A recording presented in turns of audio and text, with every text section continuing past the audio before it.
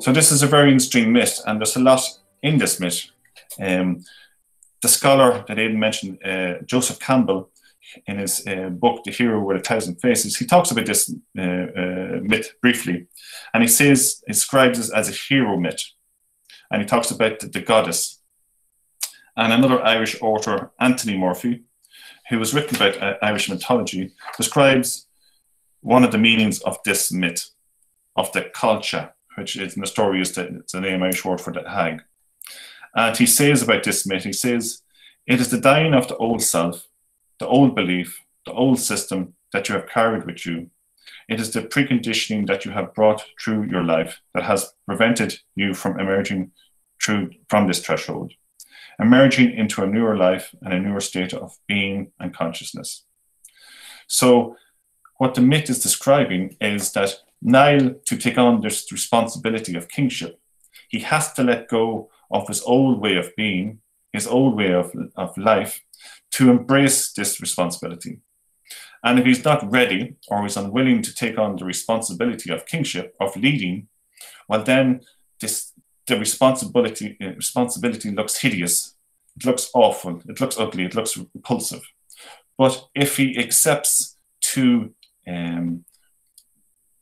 if he accepts to accept the responsibility, then it starts to reveal beauty.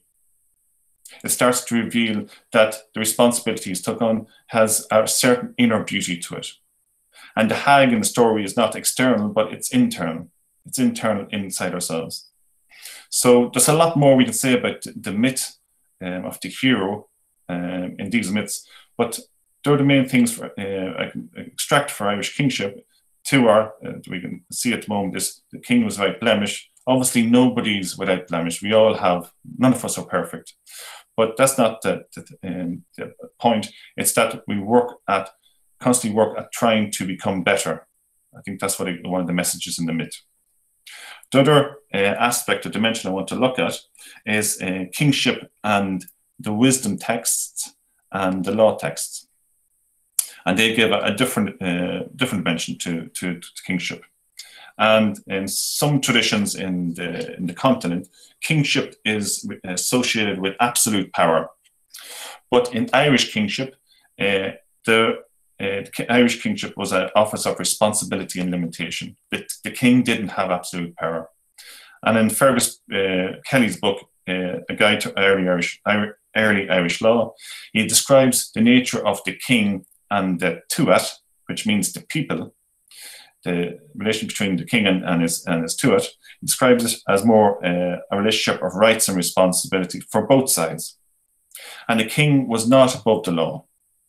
In general, the orders of the law text suggests that the king observed the law like everybody else in the tuat, within the people.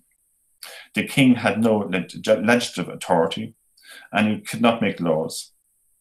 And scholars' opinions differ on this, but that's what they generally say. So Monica's going to talk about Brehon Laws after me, so she'll explain it much more in depth. The other dimension is a text called the Testament of Moran. And it was a text that was recorded in the 7th century. And it's advice given by a judge to a young king. And it stresses the importance of justice in bringing about peace and stability. And the text says, I'll just read it out. Let him keep my advice, which follows here. Let him preserve truth, it shall preserve him. Let him raise truth, it will raise him. Let him exalt mercy, it exalts him. Let him care for the tribe, they will care for him. Let him help the tribes, they will help him. Let him soothe his tribes, they will soothe him. Tell him it is true the truth of the ruler, that plagues and great lightning are kept from the people. It is true the truth of the rulers, that he secures peace, tranquility, joy, ease, and comfort. So what's interesting in this text is that what's important is the character of the king. It's not how much the king has, how much wealth, power, what image he presents to its people, but fundamentally it's based on the character. And if the character of the king is unjust, then what happens to the tuat, or the kingdom, it enters into a wasteland. And this, the theme of a wasteland, is very popular in Celtic mythology, where the whole kingdom, the people, the crops fail, because the king was the person who was able to connect with the law, the principles, and was an example, and was an example to others in the kingdom. Also, it explains that there is a relationship between the people and the king. It's not something separated, disconnected, but there was a fundamental interconnectivity between the connectivity. And one thing that they mentioned in this text that's very important is called the prince's truth. And the Irish word is for flahamon. So this concept that the king was to uphold the prince's truth. Another word for that is justice. And this is a concept that we see through many civilizations. In ancient Egypt, they call it mat. In India, they call it dharma. The ancient Greeks call it daiki. And it was the idea that there exist timeless principles and values. And the king was that person who was able to connect to it, was inspired by it, but was also able to connect to it. And that's something I'm going to talk about in a few minutes, about this idea of the sacral king. In the text, it continues that it describes 4 types of kings or rulers. The 4 types are the true ruler, the reasoning ruler, the ruler of occupation, and the bull ruler. And I'm just going to read out a description for the text, that describes each ruler. So the true ruler is in the first place, is moved towards every good thing. He smiles on truth when he hears it. He exalts it when he sees it. For he whom the living do not glorify with blessing is not a true ruler. The second one is the reasoning ruler. Defends borders and to it. They yield their valuables and dues to him. The ruler of occupation. Next one. The wily ruler defends borders and tribes. They yield their valuables and dues to him. And the last one is the bull ruler.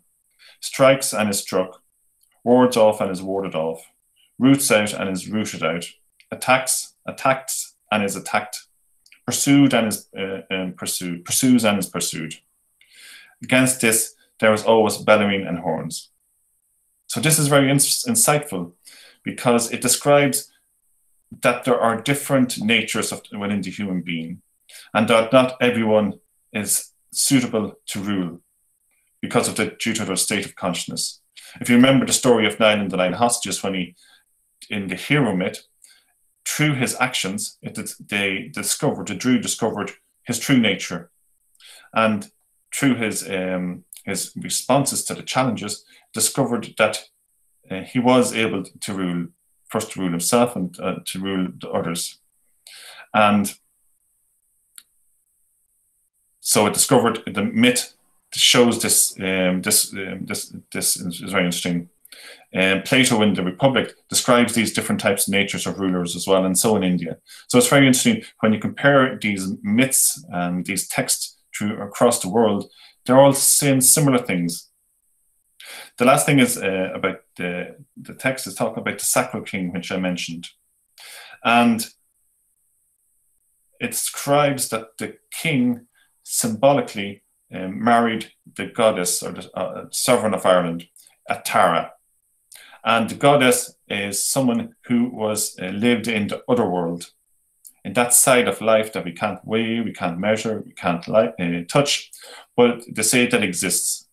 And it was an invisible realm, as she is Aidan mentioned. And what does that mean? What does it mean that the king married this goddess? Symbolically, it means that the person, the king, is able to connect with the timeless dimension of life, timeless ideas, timeless principles, and is able to inspire himself to connect to it, and in that relationship is able to transmit that in his actions. And in the book Early Irish Kingship and Succession by Bart Jeske, he explains this mystical marriage that then there was a ritual in Tara where this happened. So that's the second dimension of kingship. And the last one I want to talk about is kingship in history. And Aidan talked a little bit about how the myths were passed on in ancient medieval Ireland. And the history of Ireland was passed on in an oral tradition for how long, we don't know. But around the 5th century, Christianity emerged in Ireland. And then different monastic communities started to form, and they started to write down the myths they collected. And they also started to write down the history in the annals, nearly year by year, what happened in Ireland. It was always kind of it was not a totally objective recording of history. It was always influenced by difficult kings to suit themselves. But it gives us an idea what happened in Ireland. And also some of the myths that the Celtic monks recorded, they added elements of Judeo-Christian mythology as well. So if you read the book of Invasions, you'll see there's a mixture there. And the first thing you notice about the history of Ireland is in the 5th century onwards, because that's when history in Ireland started to be recorded, that there was a lot of conflicts. There was a lot of battles. There was a lot of conflicts within the Tuat between different provinces. And you may be surprised at that, because in the talk so far I've been talking about these principles of the ideals, justice, the prince's truth. And a way to understanding this is that these myths, these ideas, values are like models to aspire to. And sometimes a nation or a culture is very close to them, and sometimes they're further away. And depending where the culture is at, it's reflected in their history. And in medieval Ireland, from the start of the 5th century AD onwards, we can see that they're a little bit further away from these ideals. We see that in the politics of the country, or the political environment, it's not united. There's a few provincial kings and provinces, and one of the main ones is the O'Neill dynasty, which is the ascendants of Niall at the Nine Hostages. But there's also kings in the different provinces: Munster, Connacht, and Leinster. So Francis Byrne, in his book Irish Kings and High Kings, he says that Ireland had a political fragmentation, but had a cultural unity. So they shared the same myths, same language. The legal tracts were very much the same or in common, but their ability to unite was a challenge. But was this always the case? Was there a time before recorded history when they were able to unite as a people? In Pontius McCann's book, in The Cult of the Sacred Centre, he explores this option, this idea, and he argued, since the Irish people shared a mythology, shared a culture, shared a similar tradition, perhaps in the past they were united, but we just haven't got records for it anymore. In the book Celtic Heritage, which was a comparative study of mythology, anthropology, and symbolism, they explain that the Irish word province means fifth. Today we know there's 4 provinces, but the word means fifth. And when the Fir Bolg arrived in Ireland in the origin myths, they split Ireland into 5 provinces. 4 provinces we know at the moment, but also the province of Meath, which means middle or centre. So in this idea of province, it explains that there are different provinces, but at the same time there was something that connected them. There was this idea of the Meath or the centre. And in this centre was Tara, which was where the High King of Ireland ruled the different provinces. And in Irish mythology, they describe that there was many High Kings of Ireland in the past. We have no historical record of them, but they're in there in the myths. So that all of that suggests that there has been a unity in the past. So, but in saying that, at the same time, if there was a lot of conflict, there was moments of unity in Ireland, because the monastic community collected a lot of texts that were starting, or information, knowledge that was starting to be lost in Europe at that time. And I think there was a book written about that, how the Irish saved civilization. So within moments of decline, there's also pockets of light or renaissance. So in conclusion, what can we learn from Irish kingship? In the figure of the king, it captures a vision of the human being that aspires towards something higher, towards the prince's truth. And the rule of the king wasn't only functional, but symbolically, the king entered into a marriage with truth, justice, beauty, to be inspired by it, to live by it, and also to be reflected in his actions, which was an example for the people in the Tuat. And what we see in the political order is one deeply rooted in a relationship between the king and the Tuat, between the people. They were very, very much an interconnection. And they organized themselves around an ideal, around an archetype, which we lack today in our world. And it's very interesting to reflect on this. In a way, in our world today, we have a sense of this ideal. We sense it, we want it, but we're not sure how to translate that into reality. And that's always been the purpose of philosophy, to bring, help us to connect with that in our daily lives, to bring meaning into our daily lives. And that's why when we look at ancient civilizations like ancient Ireland or medieval Ireland, ancient Ireland, when we look at their myths, when we look at their legal texts and wisdom texts, they're very inspirational. And the question always is, how do we translate that into practice for today? Because in the world today, we see there's a lot of fragmentation, there's a lot of conflict, a lot of polarization. But what can help bring us together, unite us beyond our differences? What can we connect us beyond the temporal world?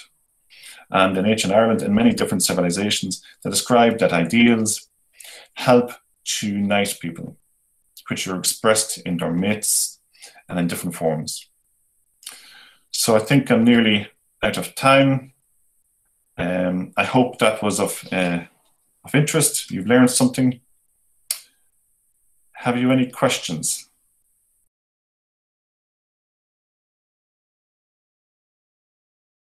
There's a few elements that the legal texts talk about, and some of them talk about it's the wealth of the king, but above all, it's about the character of the king. It wasn't only about what, it was about the character. And some of the legal texts say mainly it's only the character. And there was a group of people within the dynasty that had to be chosen based on their character. And I think from my study is that I could be wrong in this, but I think it was the two out of the people who eventually had the say in who became king.